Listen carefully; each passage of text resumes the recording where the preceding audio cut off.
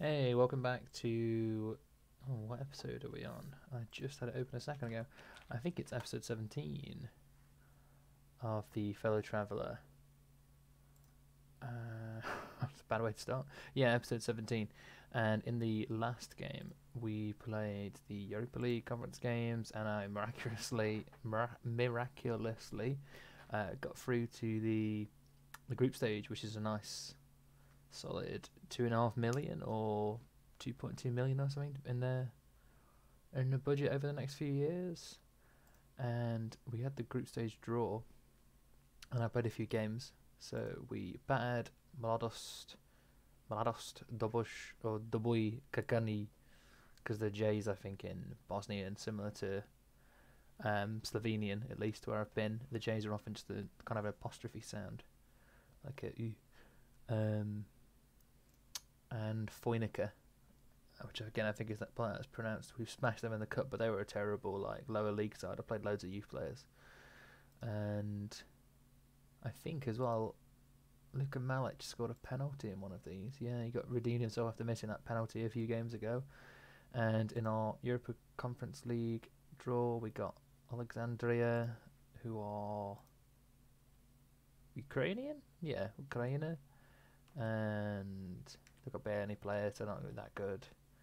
Astra Giurgiu, who are Central Asian somewhere, maybe. Oh no, they're Romanian. I think they'll be better, or maybe not. And Saint Etienne, who are a French club who I've heard of, who would be much better than. Wow, they've got Shane Long. When did they sign Shane Long from Southampton? Wow, and landed into Astana for 2 games. Oh, he had a sad end to his career. Anyway, so yeah, Saint Etienne will be very difficult. But I think we've got a chance against Giurgiu and Alexandria, was that? So yeah, so this game we're going to do FK Sarajevo, who are favourites to win the league, or were last season anyway. Let me have a look at the preview.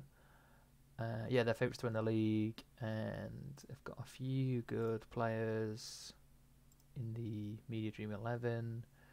I noticed that I don't think I have one in the Media Dream 11. But I do have Radovac, and Aladdin in the key players. And yeah, I don't think anything else has happened between. Let me have a quick look. It's been a few days since I looked at the save. I bought Analadzim actually. I think that was between. Yeah, I think that was between the two videos. Sorry, he's just quite a good sub. As a midfielder. We've kind of been struggling for depth in that position. We've got 2 really good players in Radovac and I can't remember his name, Hasanovic, and Gomez plays there, but I prefer playing on the left wing. And if we don't have him as the backup for the left wing, then Milanovic hasn't got a player to cover him. So he needed a good backup centre midfielder, preferably Bosnian and young, and well, not doesn't have to be young, preferably young, and Adzem fits that bill, and it's just got quite good stats. Nothing great, but he's only 20 years old. He's Bosnian. Didn't pay him much money, so he was the perfect signing. And we're going to play Sarajevo now with this team.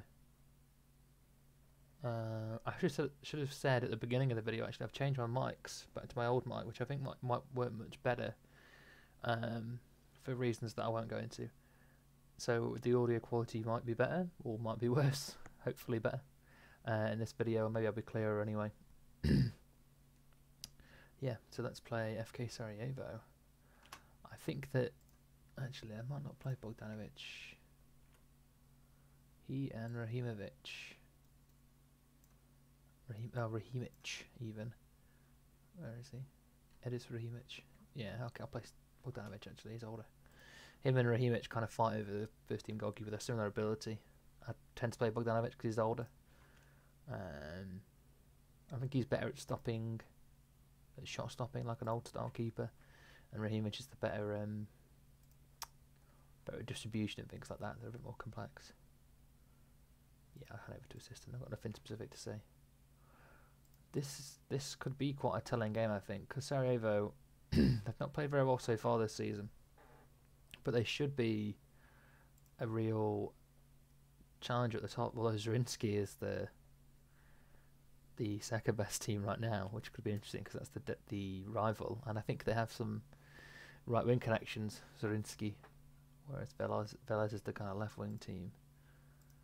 But if we dominate Sarajevo, it's kind of a sign that we're going to win the league quite easily, I think. So I kind of like it not to be the case, because I'd like to have a season or two here building up, and the money we got in the Europa Conference League would help that. But oh yes, Milanovic, nice tackle. Oof, not a very good shot though. But so it'd be nice to have an extra year in Bosnia. I don't really like this keep winning leagues in one season. It's a bit annoying, because you don't really get to build any relationships with players. But I think I've been unlucky that most of the teams I've gone to have been like 4th or 3rd in the league. Go on, Ladin, put a cross in.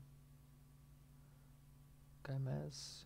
I guess we're just playing them off the park, passing it around. Zakanovic. Oh, what goal!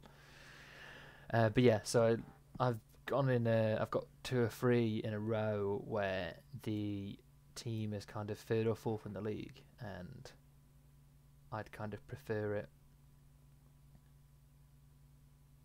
Oh, it's a beautiful goal. I'd prefer if we started off with a team that was kind of really good in the league below, or bottom half of the league, so we've been a few seasons. But if you start off with a 3rd or 4th team, like a team that's 3rd or 4th in the league, it's not difficult with a few signings to dominate the league in one season, especially if there isn't like a real tie-in of finances. I'm not sure if this game is different as well, because on the previous game, when I played very similar save, I've not played any of these clubs before, but you would always have this situation where there'd always be 1 or 2 teams, sometimes just 1, but normally more than 1. I'm not happy with Lazandic's performance.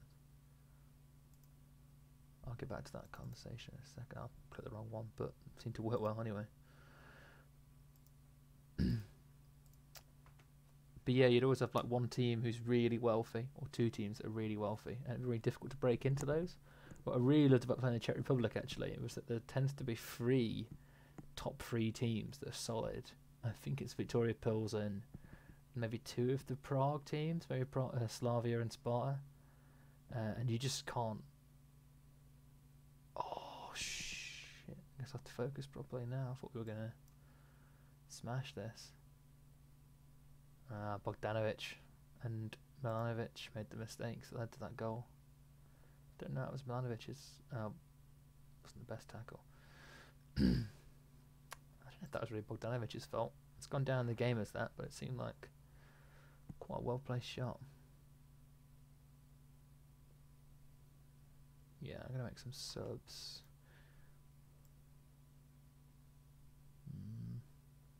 I know Madger over there. Bring Madger off at them. Katic has played a few games as well recently and been quite good. Not great, but good. So I'm gonna play him now. I do think I need to bring on someone in defence. Maybe we'll wait a bit. But yeah, normally if there's a really wealthy team, you have to like fight that team to win the league. Oh, it's close, Vranich. And that's kind of they're like the boss battle. And I lived in the Czech Republic because there were like 3 bosses, so it's really difficult. And also, if you come 4th, you don't get much money. And if you come 4th 3 seasons in a row, you don't make much progress. I did win the league eventually there, though. I really enjoyed it. But similar problem in Israel. There's like 1 or 2. I think it's Maccabi Tel Aviv who have got loads of money. And wow, it's an interesting pass, but we kept it in. Go on, Zakanovic. Oh, that's terrible clearance. Oh, so close. But yeah, you don't really seem to have that in maybe it's this game, I don't know. I've not found it in any of the leagues so far. But I do think FK Sarajevo have more money than most of the other clubs in the league, but they don't seem to be dominating the league at all.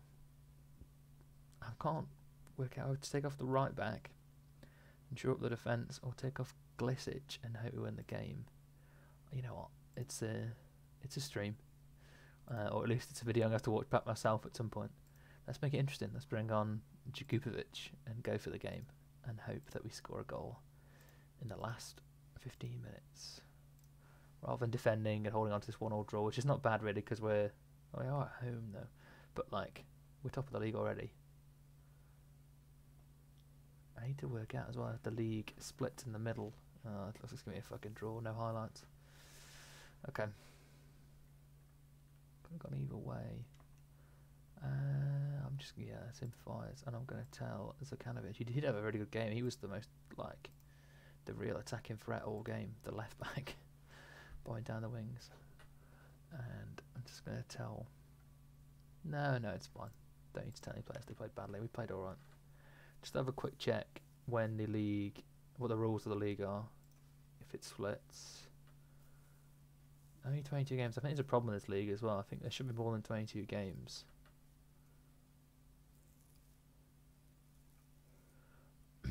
Ends in April.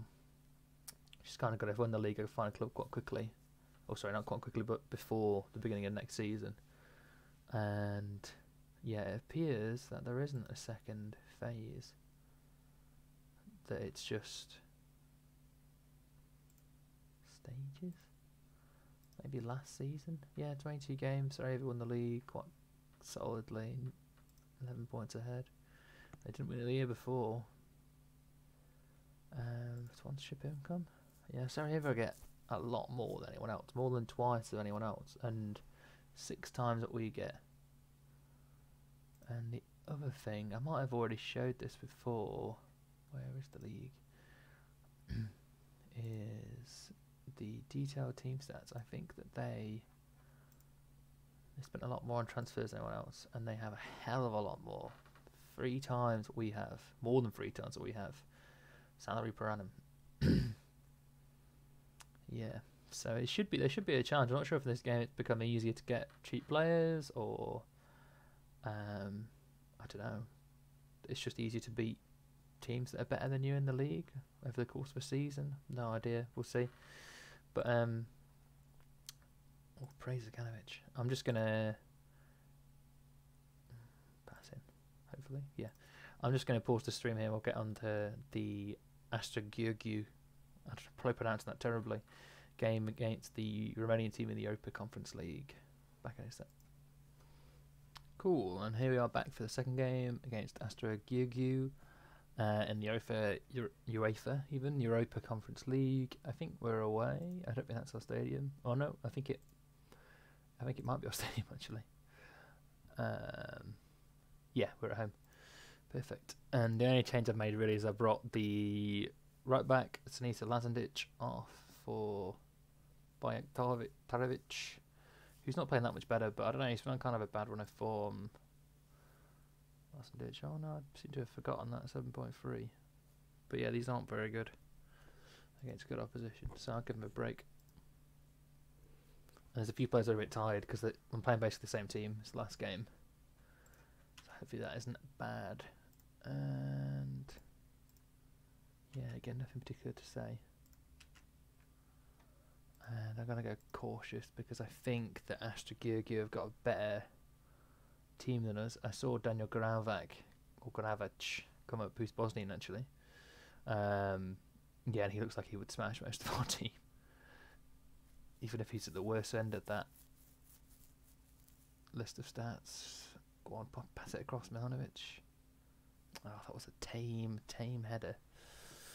But yeah, it's really great we've got this this Europa Conference League, whatever the fuck it's called, cup, because it adds another challenge to the league this season, because we've got to juggle these 2 games, and even if we aren't challenging that much in the league, oh fuck's sake, even if we aren't challenging that much in the league by teams like FK Sarajevo, at least we'll be going to, I was going to say Paris, but I assume Saint Etienne is a city in France. But yeah, we're going abroad and playing good quality teams and having some interesting games. So it's not going to be boring. It's going to be challenging as well. If we're lucky, we'll get far. Oh, nice header from Osman Kovic, right on the top of the net. But off the crossbar as well. I'll have to watch that again. It's so quick I didn't see it coming.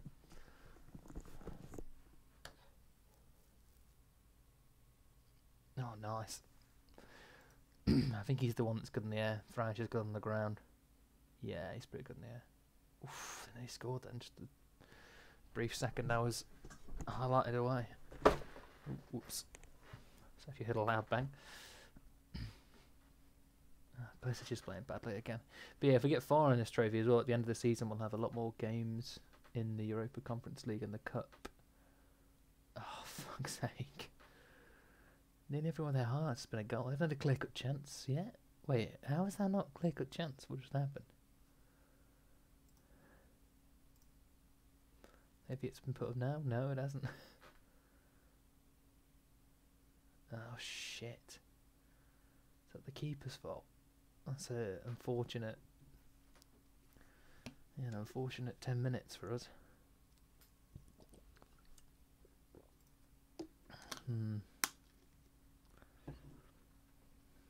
Yeah, and at home as well. It's not a great result so far. Gonna get a bit of a bollocking. Now Glisic seems to get nervous quite easily, so I don't want to give him too much of a bollocking. But I do think I'll bring him off. Oh, fuck's sake. I do think I'll bring him off if he continues to perform this badly. Okay. Not upset both of our fullbacks, which might be a problem. I have to go back to cautious. We do need a goal though. ASAP really. This could be it. Radovac. Yes, Franic. And I think he is the one that's not particularly good in the air. Oh no, he's not bad. He's just not quite as good as Tovnankovic. They were both there fighting over it, but Franic beat him to it. Nice, that is a chance. I'm going to have to bring off one of those two. I think Lazendic is going to have to come on. And I'm going to make Zekanovic less attacking. That's my plan. Because then at least if we fucks up, he's not miles up the pitch. I'll bring Glesic off as well. Let's do it. Let's try and take this game by the... Get the bull by the horns. This game by its horns. I don't know. There's an expression there somewhere, I'm sure. Grab this game by the scruff of its neck. Aladdin's knackered as well. Okay, I'm going to have to do something. Let's go attacking. Let's play over a higher line, both in defence and in attack. A few times it's kind of glitched out when I've tried to do that and sub players on. So I'll try and just now to separately do it.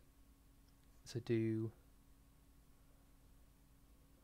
the first half and then press confirm and then do the second half. I'm going to have a catch. I don't think it's going to make any difference, but we're allowed to get injured.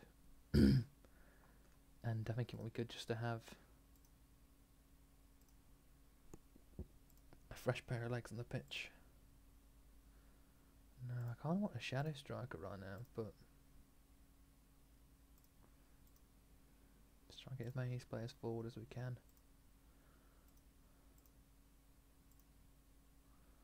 Attacking Metzala. I think I am going to have to put Zekanovic attacking. Just hope. I mean, if we concede a goal, 4-2 isn't the end of the world.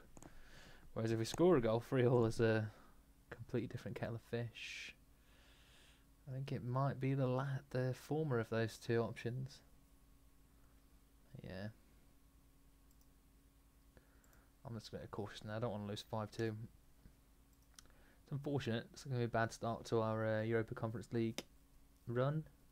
Might not go anywhere with this. It might just be a lot of games of us getting battered. Hopefully we can get a good result against Alexandria, because I don't think we're going to get a good result against Saint Etienne. But I think we might be really out of our depth in this tournament as well. I mean, didn't we score 2 headers from set pieces, which is not a good sign for... We didn't have 10 shots though to their 11, so we'll have to see. But I think I foresee a difficult Conference League run that ends with us crashing out of it. I think I'll probably bring the game back for one of the other Conference League games. Oh, yeah, I think we're going to get smashed by Saint Etienne, so I think probably going to be Alexandria and Zrinski as well, because they're second in the league and they're the rival. They've got conservative or maybe even fascist leanings as well, their fans. So we'll be able to have an interesting game against them. And yeah, thank you for watching, Toymates. Thank you for watching if you got all the way through this 20-minute long video, and have a nice evening. And yeah, hit like and subscribe if you like the video.